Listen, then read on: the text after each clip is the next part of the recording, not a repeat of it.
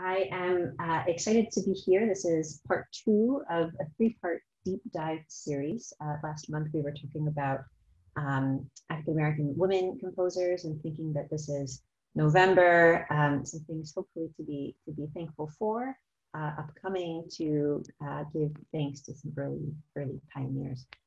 We were listening to George Bridgetower, who is maybe a name you have heard, and if not, a composer as well as a child prodigy violinist. Most associations of George Bridgetower are probably with Beethoven, who is a name that you may have also heard as well. He's celebrating his 250th anniversary this year. Beethoven and George Bridgetower were friends and eventually foes. And knowing a little bit about Beethoven, he had a very fickle temper, I guess. So it's easy to see how things could fall out of favor with him. But George Bridgetower was a fantastic violinist and one that Beethoven very much admired and wrote a sonata for George Bridgetower. Their friendship became one of a foe related over a sort of duel over a woman. And he ended up, Beethoven, dedicating that sonata that he wrote for George Bridgetower and premiered with George Bridgetower for another violinist, Kreutzer. So this sonata is one that is well studied in a lot of conservatories, the Kreutzer sonata, but it was originally written for George Bridgetower, who was the composer of that first piece. So I want to go way back, actually about 500 years, and try to work our way up through the early 1900s of some really amazing stories and figures and composers, as well as musicians who really set a tone of artistry and excellence as it relates to classical music and African diasporic creators. So I'm going to go ahead and share my screen just so that we can see some of these people that we are going to engage with. Right. And going quite a ways back, I wanted to start in the early 1500s with a musician, actually, John Blanke.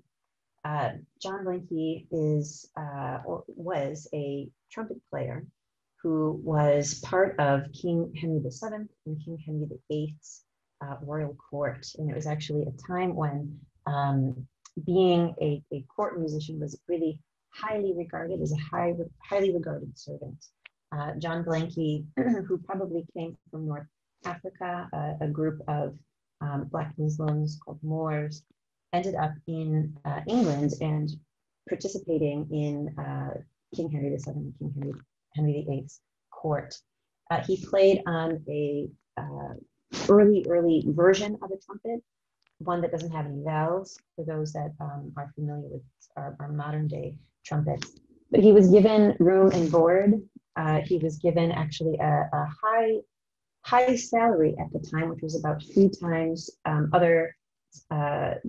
earnings of what other servants would be given during his tenure.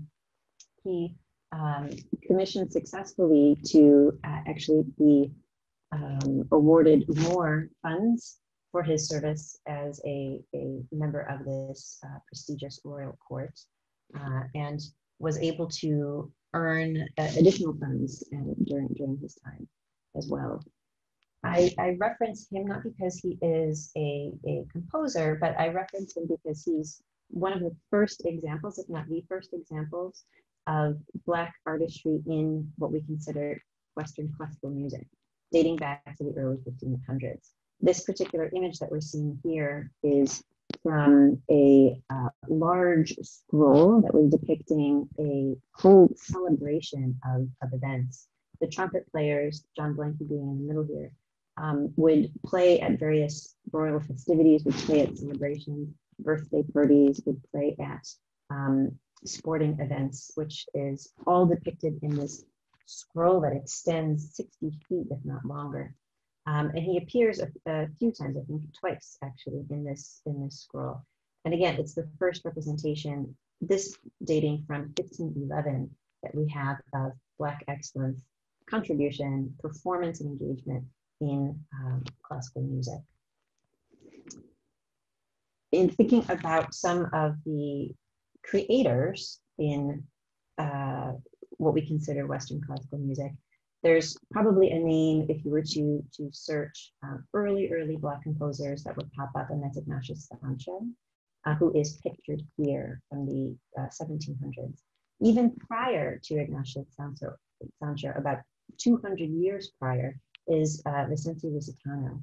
Vicente Lusitano was an Afro-Portuguese composer, as well as theorist, and he wrote a treatise and like sort of a number of composers and creators that are in the arts had a little bit of a dramatic life in the sense that he wanted to really share ideas as he felt were ones to promote in music, and had a little bit of a debate or sort of a sparring match with another theorist who had other ideas as it relates to music.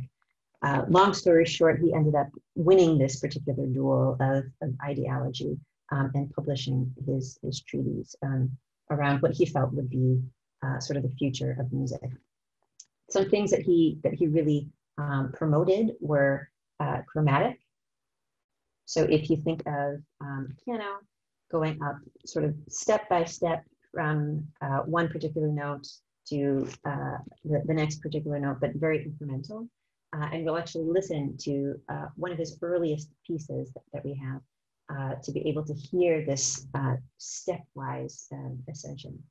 Like other composers at his time, being in the 1500s as well, not long after John Blank, he wrote a lot of music to be sung. So he had a lot of motets, he had various choral works, he had things that were madrigals, but all things that were to be sung.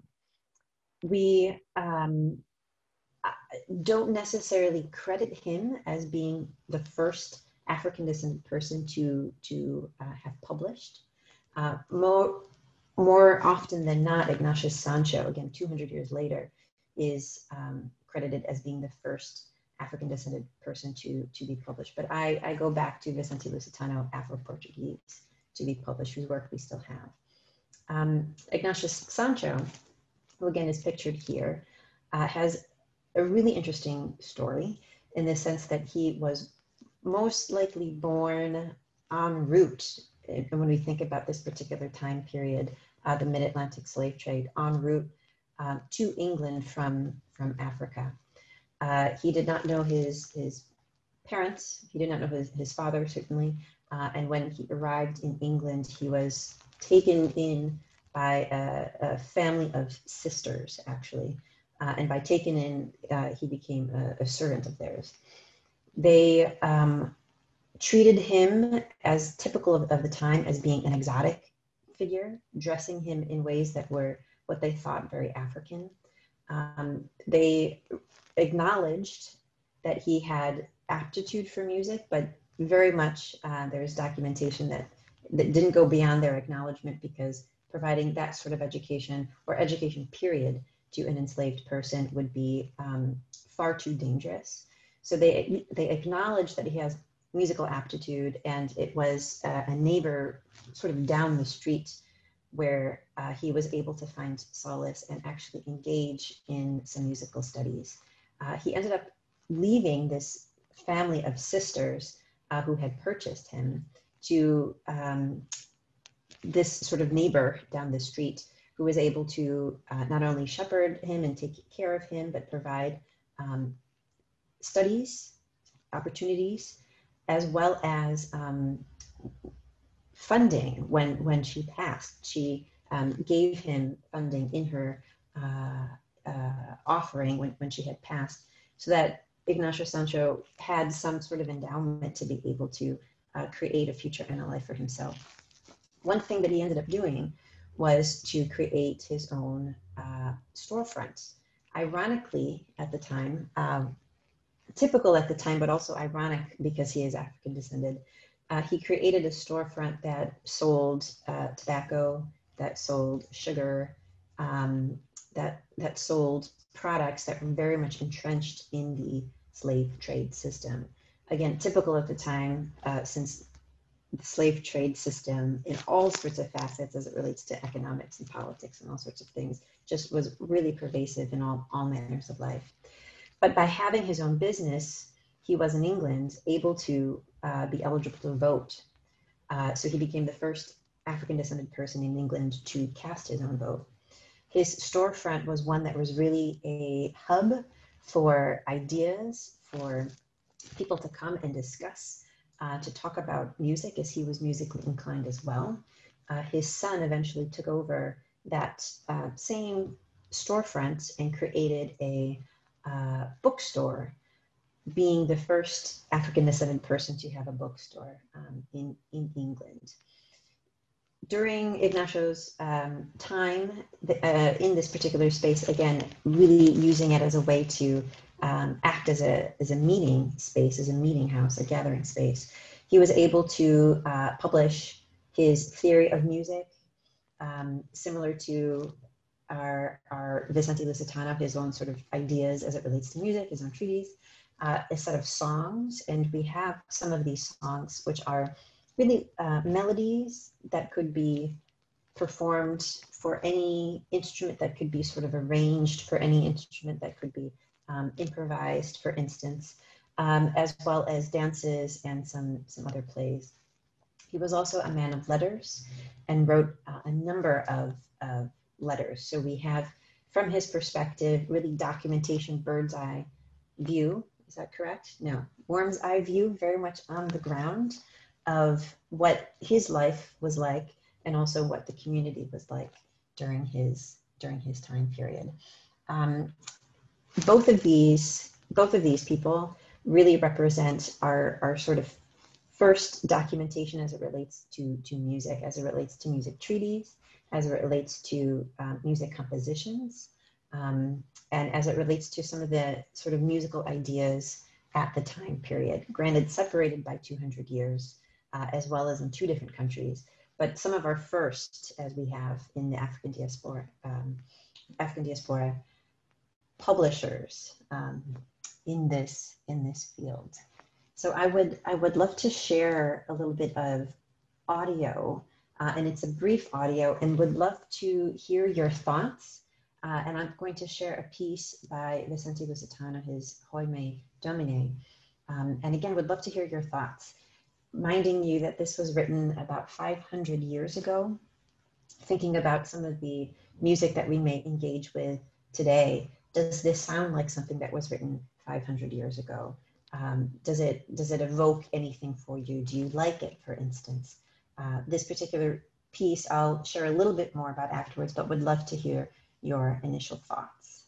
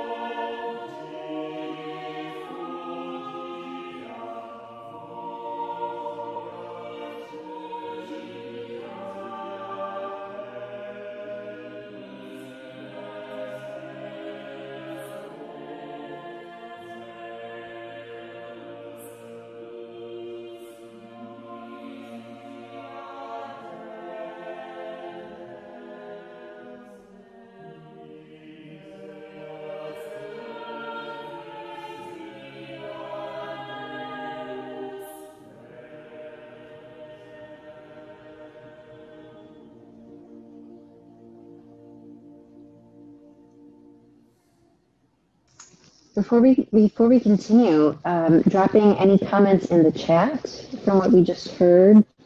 again, thinking that this was written in the early 1500s, does it sound like music you might have heard from the early 1500s? Does it sound like music you might hear today?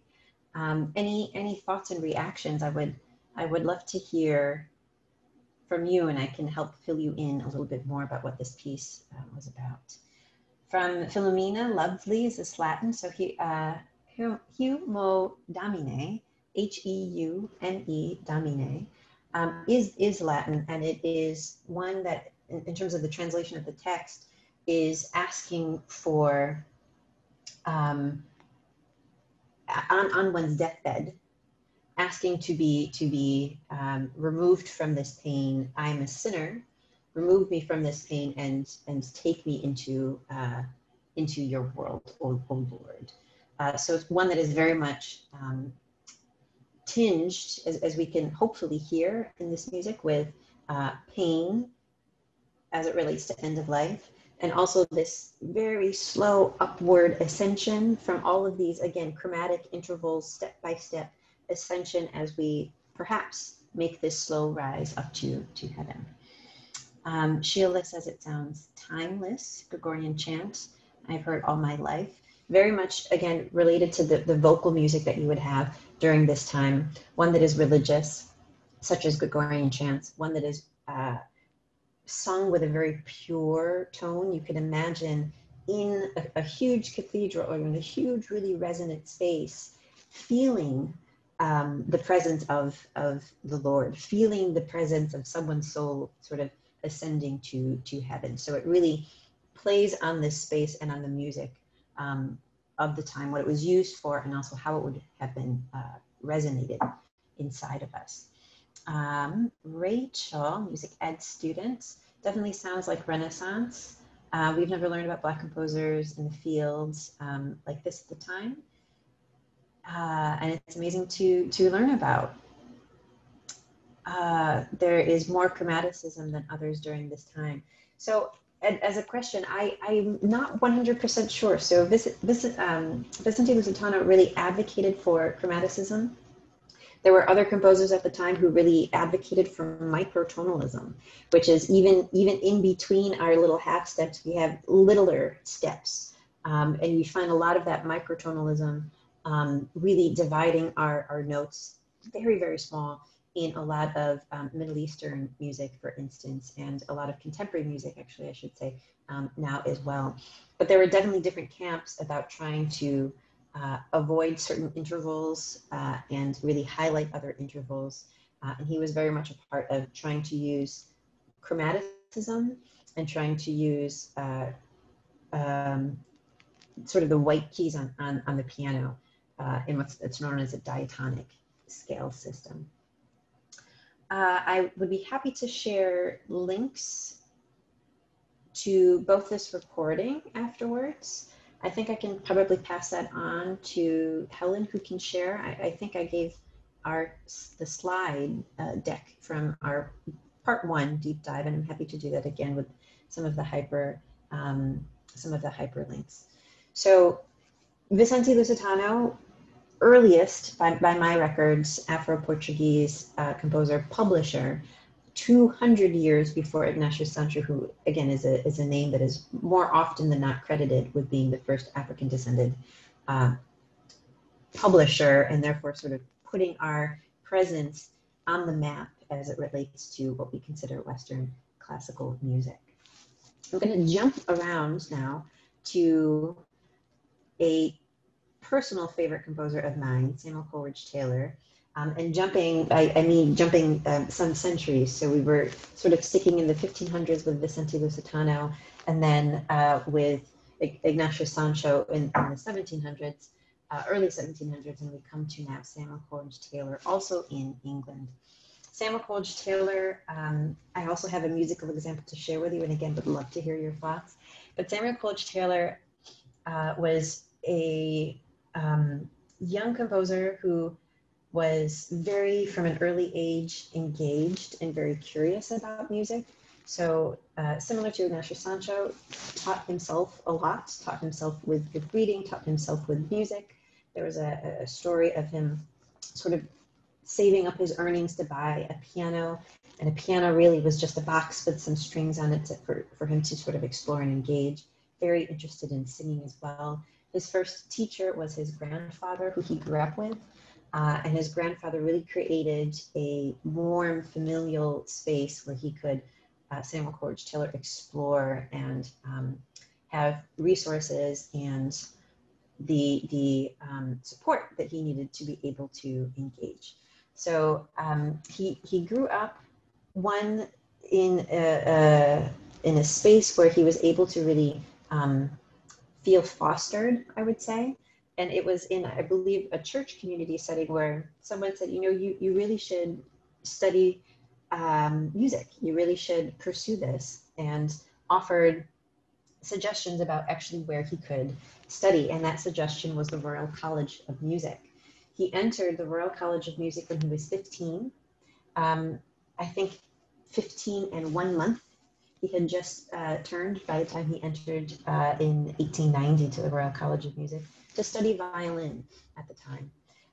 He was one of the first Black students at that college. There had been a handful of others prior to him, but he's really part of the first to really enter into this school.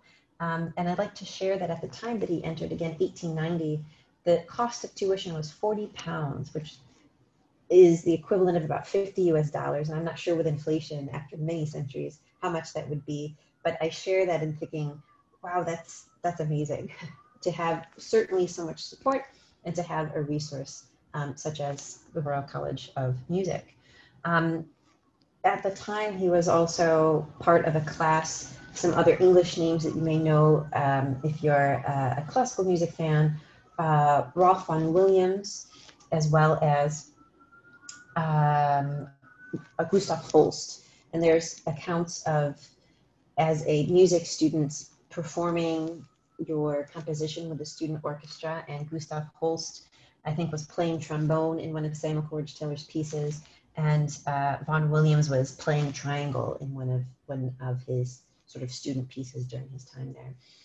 But he entered as a violinist and was very much engaged with a lot of the other sort of music departments, being very omnivorous. And eventually he took to composition, studying composition at Royal College of Music. One of his professors had challenged all of the students to create a work that would rival the Brahms clarinet quintet. And if you don't know the clarinet quintet by Brahms, I would suggest definitely listening to it. And then Samuel Coleridge Taylor took this very much to heart and created his own very beautiful, monstrous 35-minute clarinet quintet, which for me is one of my all-time favorite pieces. I won't be playing that one specifically tonight, but would very much highly encourage you to check this out. There's some recordings on YouTube. At the college, he did pick up clarinet as well as some other instruments, and really engaged in a lot of neo-romantic writing. During this same time too, he was also very much engaged with a feeling of Pan-Africanism, which is really a shared solidarity and shared sentiment as African-descended peoples. He helped organize a Pan-African conference in London with Paul Laurence Dunbar, the famous poet, and spent some time also as an audience member with the Fiscal Jubilee singers who had come to England on tour, and was blown away by African American spirituals, was really struck with the, again, this shared solidarity as Black peoples of what spirituals were referencing with hopes of freedom and shared solidarity. He also went to the States and was really seen as a icon of someone who could rise, someone who is Black, could really rise in stature and be celebrated. There was, in the early 1900s, Samuel Coleridge Taylor Society, a vocal group in Washington, D.C. that was formed. Samuel Coleridge Taylor was quite literally seen as being a celebrity and visited the White House and had multiple performances during his time in the States, but was really one who helped advocate and present in highly composed concert pieces for solo piano, for orchestra, for choral, for ensemble, that really infused African-American spirituals and idioms into his music. The piece that I do want to play and would again love your thoughts on this is one of his most celebrated pieces called the Hiawatha. And it's actually in three parts. We'll just hear one small movement. And this piece is a huge choral work with orchestra, various soloists, and it is based on a poem. And the poem, just to give a little bit of a context, is one that in a similar vein with struggle and oppression and trying to find freedom with the indigenous communities in the States, very much took to this story, which is very grounded in Native American and indigenous themes. With this particular work, he was able to present it in such a way that was highly received during his time. It was one that would be performed as often as Handel's Messiah, as Mendelssohn's Elijah, one that was performed over 200 times, I believe, in the span of 2 or 3 years in England alone, and certainly one that would travel with him and be performed quite often in the States. So I want to share just a little bit of this, and again, hear your thoughts.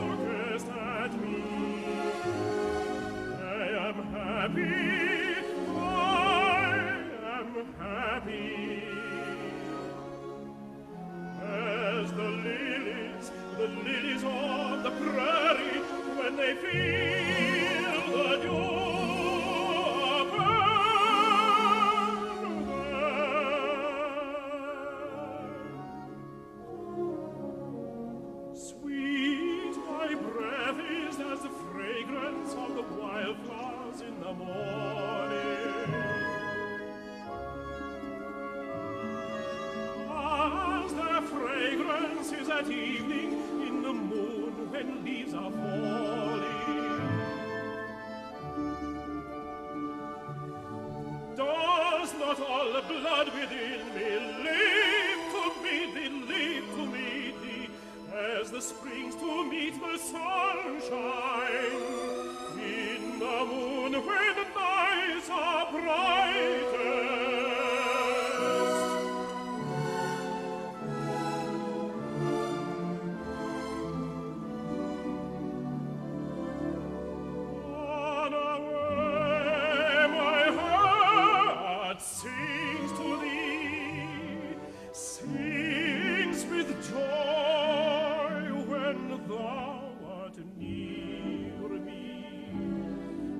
The sighing, singing branches in the pleasant moon of strawberries, when when thou art not pleased, beloved, then my heart is sad and darkened, as the shining river darkens when the clouds drop shadows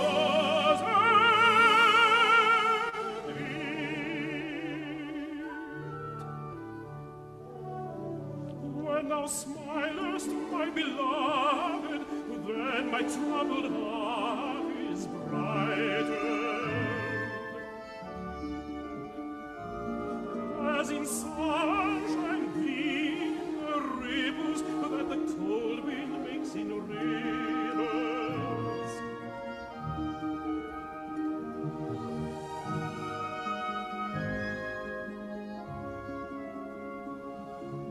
Smiles the earth and smile the waters, smile the cloudless skies above us, but I lose the way of smiling when thou art no longer near me.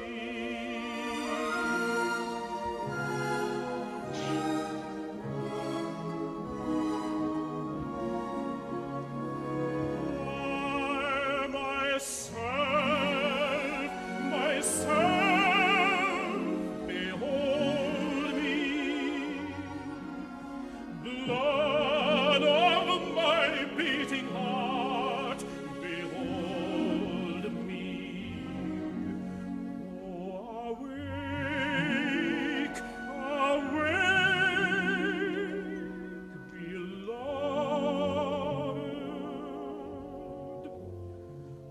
On awake,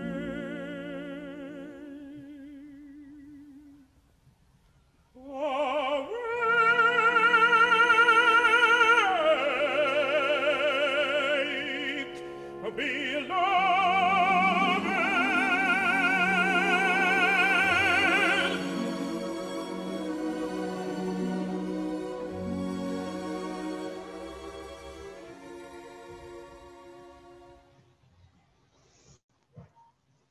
And while you're putting in your thoughts in the chat, I'll share a little bit more about this piece. So it was inspired, as I said, by a poem, and the poet was Henry Wadsworth Longfellow. The poem of the same name, Hiawatha, that was written in 1855, and it talks about Hiawatha's community that was colonized by Europeans who converted them to Christianity.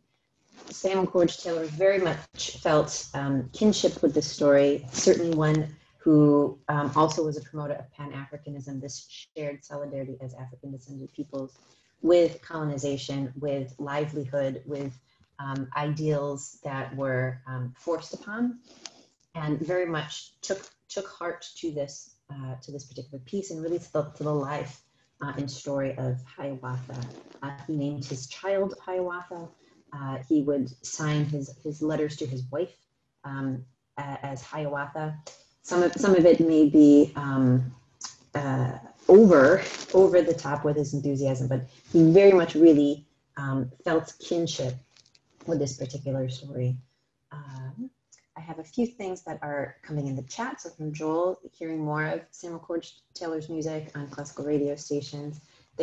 For me, it's so comforting and so beautiful and so indulgent to play as well as indulgent to listen to. And I'm a very indulgent person, so it speaks to me.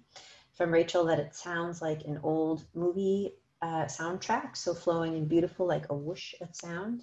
And I could certainly see, as I think typical of this particular time period, if we think of, again, who I mentioned, Vaughan Williams, Holst, other romantic composers, Brahms, thinking that there's narratives, that there's stories that are sometimes extra musical that's being added, such as this one about Hiawatha that's being added to the sound that we're hearing. So very much in my mind, being able to see some sort of moving narrative, some sort of film or a dance performance or something visual, I think definitely true and characteristic of a lot of this music that is trying to evoke different imagery.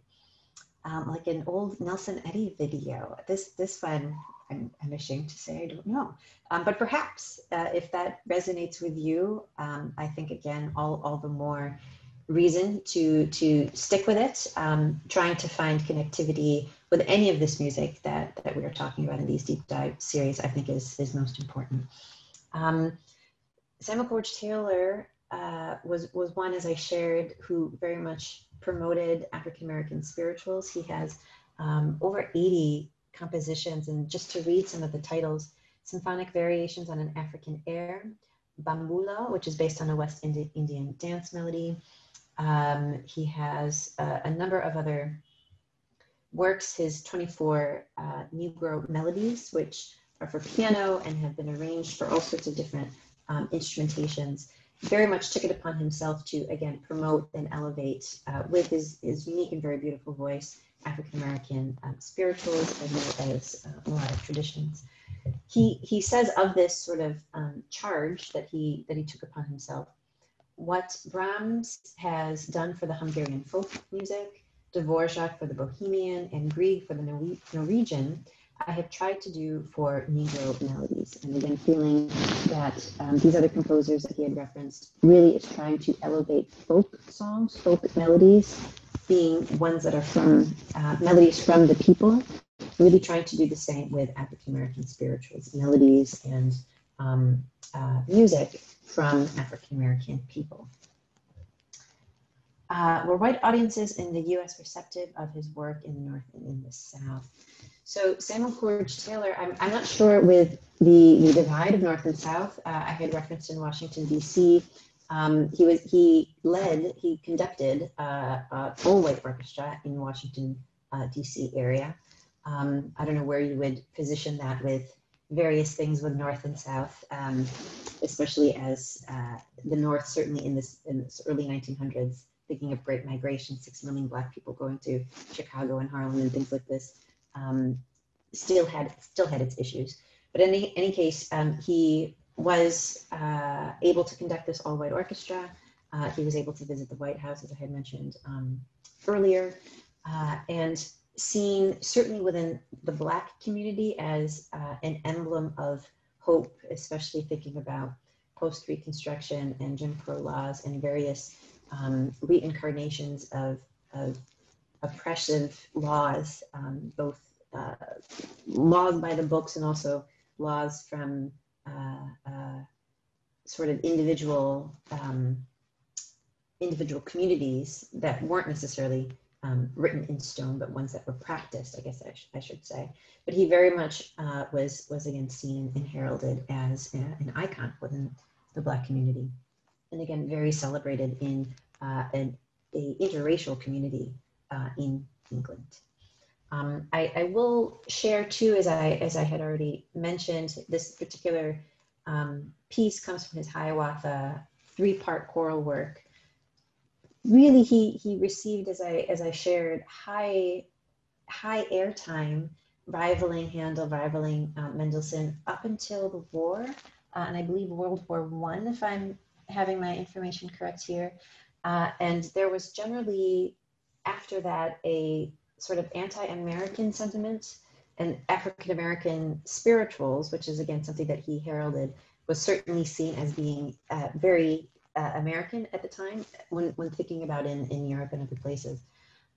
So his music became less performed with its really direct associations with American culture, African American specifically. And then as Joel, I think, had shared, that there's a sort of resurgency on some of the radio stations and conversations now when thinking about music of Black composers, not specifically African American, but again from the entire diaspora, whose music, certainly during a pandemic when we're socially distanced, can we share? So hearing his music now on radio stations and in modern times may be a name that you may come across as well too. All right, so in thinking about early pioneers I very much wanted to give credit to some of the people that documented some of these early pioneers, both of whom have Boston roots. So James Monroe Trotter, who was born an enslaved, sorry, an enslaved person, was one who was not necessarily a trained musicologist, but one who took it upon himself to really document and create this sort of Rolodex, huge anthology of musical people, and as it relates to Boston, as it relates to other sort of hotbeds around the country. It was published in Boston publisher, in 1878, and is one that is filled with just so many stories, so many names that I don't know. Names that are really only referenced, I think, in his book, but is really, this person enjoys making music. This person has performed at these various spaces that no longer exist. It's really a highly detailed description of a particular time and place. I wanted to read the full title because I think the full title really showcases everything that's in this book, as well as the foreword I would like to read for you for his reasoning why he wanted to create this. So the full title, again published in 1878 in Boston, is called Music and Some Highly Musical People, containing brief chapters on 1. A description of music, 2. The music of nature, 3. A glance at the history of music, 4. The power, beauty, and uses of music, following which are given sketches of the lives of remarkable musicians of the colored race, with portraits and an appendix containing copies of music composed by colored men. That is the full title, but by short, Music and Some Highly Musical People. I think it's a beautiful book that you can actually find on IMSLP, which is just a sort of open music, and in this case, this anthology that is in no longer in copyright. So you're able to find this on inslp.org, Music and Some Highly Musical People, and just sort of sift through a who's list during this particular time, again, in Boston and other places, of who is making music. From the foreword of this book, I'll share, as I really think it hits home to why he wrote this, and also why it's also an important document that we still have. In the hope then of contributing to the formation of a more just opinion of Black people, of including a cheerful admission of its, meaning the artistic capabilities of Black people, of that existence, and of aiding to establish between both races relations of mutual respect and good feeling, of inspiring the people most concerned, if that be necessary, with a great pride in their own achievements and confidence in their own resources, as a basis for other and even greater acquirements, as a landmark, a particular guide for a future and better chronicle, and finally, as a sincere tribute to the winning power, the noble beauty of music, a contemplation of whose own divine harmony should ever serve to promote harmony between man and man. In these purposes in view, this humble volume is hopefully issued. Very much wanting to promote pride within the Black community, very much wanting to promote, again, a undisputed list of names and achievements and accomplishments for those of multiple races to be able to see that, yes, as Black people, there are very highly musical creators and performers and contributors to this field. So it documents a snapshot, one that is, again, specific to various communities in a very particular time period, thinking about Reconstruction, post-Reconstruction, and this elevation as Black people to be seen and credited as,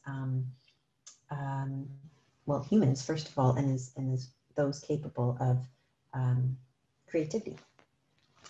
In a similar vein, Maud Cooney Hare is someone who I often reference in thinking about early pioneers, someone who really documented. She was a musicologist. She went to my alma mater, which is New England Conservatory, lived in the neighborhood where I currently live, for those of you that are familiar with the Boston area, the area called Jamaica Plain, and was one who studied and traveled Mexico, various parts of the sort of North American continent, and other places to really try to document, as a musicologist, try to document the cultural traditions, the musical traditions of Black peoples. She has a similar sort of who's who in Black classical music making anthology like James Trotter called Negro Musicians and Their Music. Of this particular book, another really lauded scholar, Eileen Southern, says that this book is the first time that anyone, Black or white, has attempted to assess a body of American music that cuts across genres and styles. So with both of these, Maud Cooney Hare, you can also find this, not on IMSLP, but you can find this online. Both of these are just huge historical documents that we still have access to, with names that can be studied and fleshed out, multiple rabbit holes for those of you that enjoy research to go down and try to learn more about and find connective points in all of these. So James Monroe Trotter and Maud Cooney Hare, both those that really helped document all of these early pioneers and people who had relationships with what we consider Western classical music. I have just one more, I believe, yes.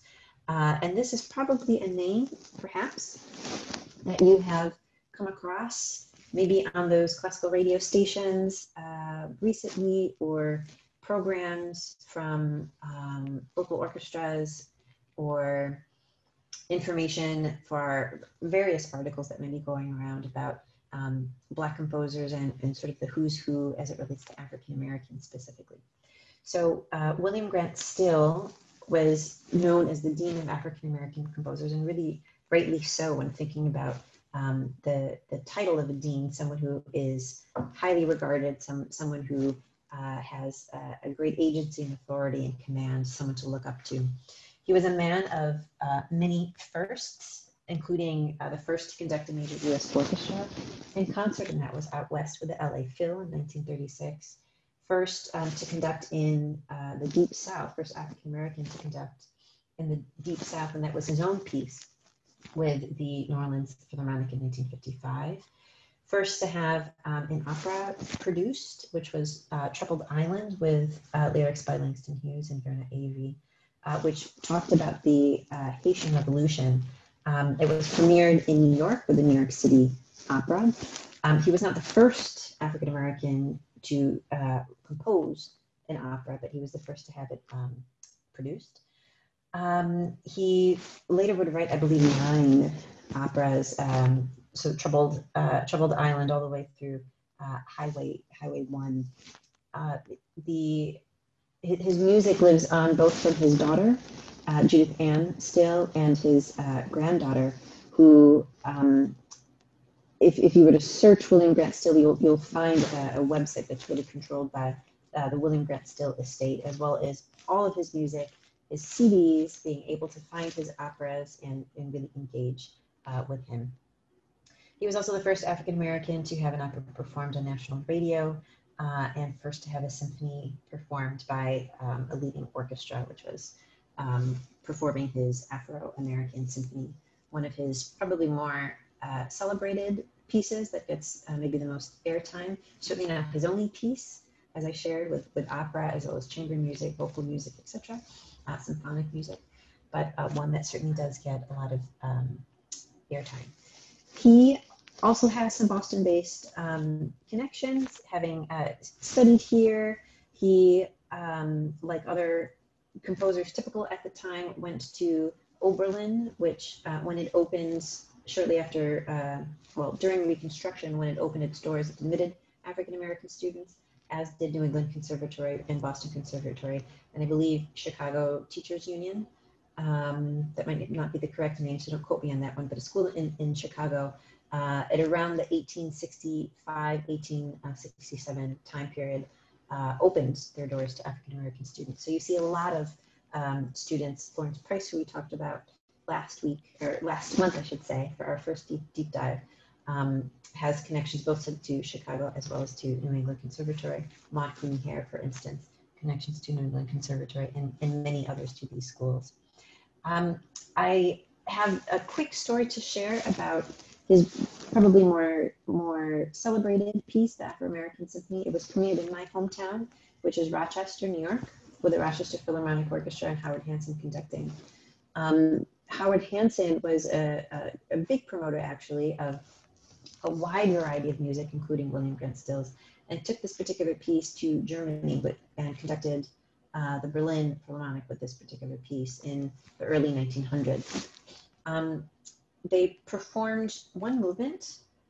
Actually, no, I'm sorry. They performed the symphony, and after listening to one movement, the German audience broke tradition and literally would not let Howard Hanson and the orchestra continue onto the next movement until they repeated the sort of bustling city life third movement of his Afro-American Symphony. I share that because it is representative of the effect that this particular piece, one that really infuses jazz and blues, Western classical, certainly symphonic traditions, that is very evocative of sort of Harlem Renaissance kind of energy. And to hear this on a concert stage for a first time and just be so blown away by it that you are overcome with encore, encore, encore, I think is actually really quite amazing. So I share that to share a little bit about his, how he was received during the time.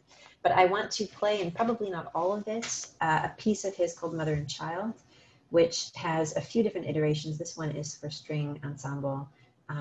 For those that are in the Boston area, you may have heard this with A Far Cry, performed with Ty Murray, violinist, as soloist. It's also a piece for violin and piano, just very intimate. I've heard it performed with violin and harp. Many different kinds of iterations, but one, as the name suggests, that is very intimate, fits within this romantic and very nostalgic, beautiful, hopefully, you might think, sound world for Mother.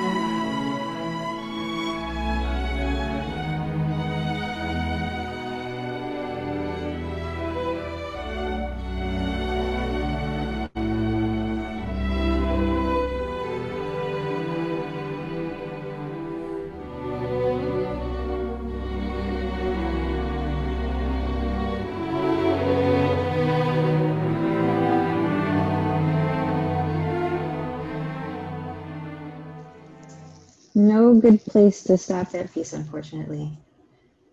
And I do hope you are able to finish that one on your own time and listen to that beautiful piece, Mother and Child by William Grant Still. I'll also just share that as a child, he, similar to Samuel Coleridge Taylor, was one who very much had this omnivorous, curious nature, taught himself by, I think, mid-teens how to play my instrument, viola, as well as double bass and piano and clarinet and a whole host of other instruments, and wanted very much to engage with music. His mother was worried that he would have a career and be able to support, which is certainly a common narrative that we hear in modern times, and wanted him to go into medicine. But fortunately for us, he decided not to do that and instead went to Oberlin to study composition and create beautiful pieces like Mother and Child. We only have, it seems, a minute left, but if there are other thoughts, would love to hear in the chat, or feel free to come off mute and share. Otherwise, I think we'll be back next month, and Helen, you can help me with the date for that, for a deep dive in African American spirituals.